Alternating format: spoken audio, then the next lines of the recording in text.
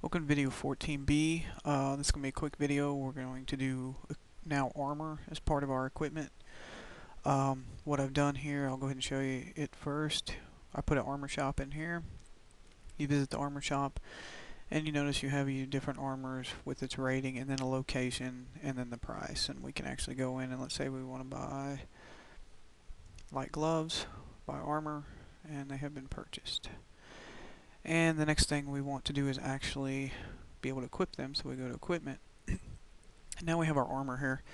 If you notice, we have our different equipment, and each you can equip each one of them. Like if I want to equip my hands or my gloves onto my hands, I can do that. And let me show you what happens if you visit, because you don't want to be able to wear two pairs of gloves. So let me buy a second pair of gloves. Buy armor. Let's go to equipment. And if you notice, we have a light gloves equipped.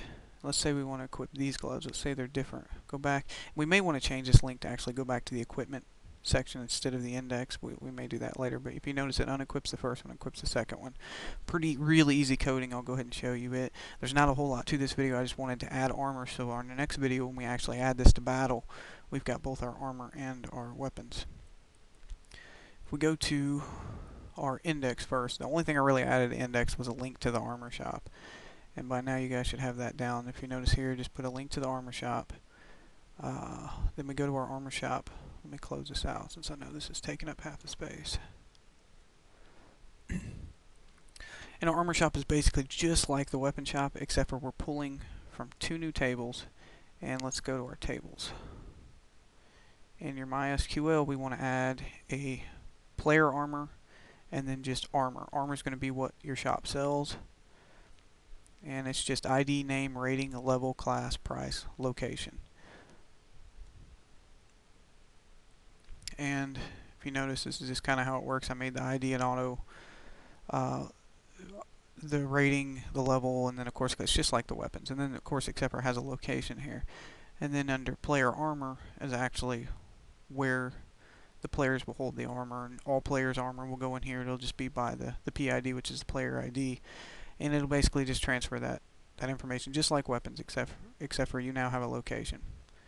So if we go back to our coding, and if I'm going too fast on any of these videos, because I am speeding up to get through kind of the same stuff we've been going through, then just let me know on the forums and I can slow it down and we can explain this more. But this is just I'm just copying and pasting. This isn't a normal way I code. This is the easy way to kind of get through these videos and to kind of show everybody, to get everybody used to doing things differently. We will eventually do things differently, but now I'm doing a lot of copy and pasting to make it easy on everybody so the fundamentals can be understood first. And I know we're on like video, if you take away the B's and the C's, we're on like video almost 20 now, so we are starting to get comfortable with it. But anyway, select all from armor where class equals class level.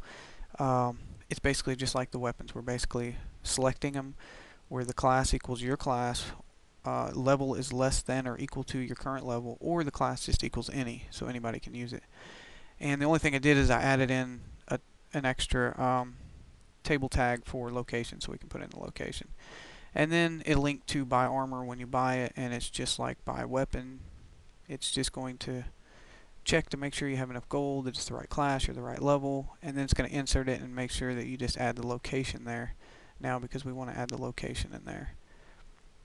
And that's really all it is to that. On our equipment, all I did was I copied the weapon table and I pasted it below, except for I changed it to armor, and then I made it query from the player armor instead, and I added the location in there. Now for our equipped, how I made that work is it's kind of the same. If equip equals 1, then it says equipped. If it's not, then you do select armor. Let me scroll down. We do if not, then it gives a link to equipped, and then we also do our, let's go ahead and link it to equipped. When we go to equipped, once we hit equip, this is the only thing that's going to be different. I actually made a new variable that gets passed called type. If it's a weapon, type equals W. If it's an armor, type equals A. And you'll see that at the end now I added it new type equals A for armor, and that way when you go to equipped, you don't need a special equipped page for armor and for armor and weapons. You only need it for one, because right here it'll say if type equals W, then we want to equip the weapon. If type equals A, then we want to make it to where it equips the armor. Here's where it's a little different.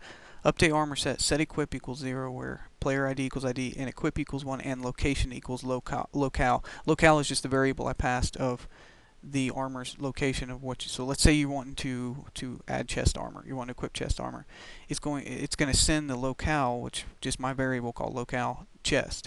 So when it updates the armor, it's gonna if any armor is equipped where any of your armor is equipped and the location is chest, it's going to unequip it. That way you can't have two at the same time. And then it's going to do the standard if then set that current one to equipped.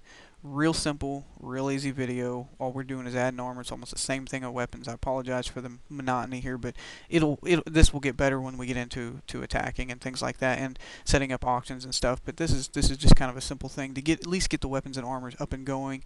Simple shop, because this can be used in any game. You can use this for not just weapons and armor, but any kind of inventory, any kind of thing like that. And it's a simple way to hurry up and get it done, and it works well. So I will have the next video out really soon, and it'll be actually using this weapons and armor in battle.